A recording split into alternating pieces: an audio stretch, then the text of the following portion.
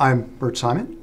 I'm the chair of the Department of Physician Assistant Studies at ATSU University in the Arizona School of Health Sciences. My responsibility as chair is to direct the entry-level physician assistant program as well as oversee the advanced physician assistant program that we run for PAs who did not receive a master's degree when they graduated. The education level for physician assistants has had to increase to keep up with the increasing demands in medicine and responsibility. Many years ago, PAs were trained at the certificate level and then the baccalaureate level, and now with prescriptive practice and increased responsibility both in patient and outpatient settings, we have had to raise that up to the master's degree as entry.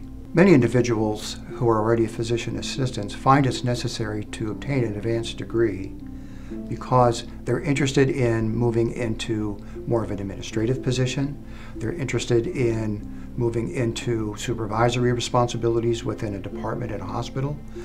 So it opens many other doors for them in their career path. The great thing about being a physician assistant is that you have direct responsibility for the patient's care. You're an integral part of the healthcare team that's involved in decision-making, in treatments, in follow-up with the patient. My greatest joy in being a PA educator is to watch them develop over the 26 months they're with us and turn into competent healthcare providers. The best thing for me personally about being a PA is the feeling that you get when patients tell you how much they appreciate the time you've spent with them, the answers that you've given them to their questions, and just the comfort that you've provided to them. We believe that healing is more than just treatment, and so we want to make sure and treat both the body, mind, and spirit.